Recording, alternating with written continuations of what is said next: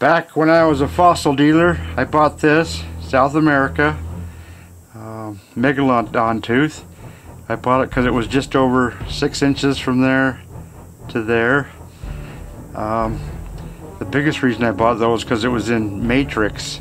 I like my fossils in matrix, but this is an absolutely huge tooth, just huge, and extremely nice, good preservation, super nice shape.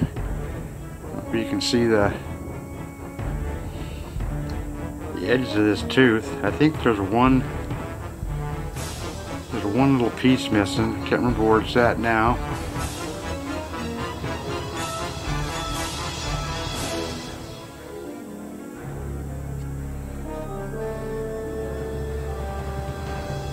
Just extremely nice and very, very large.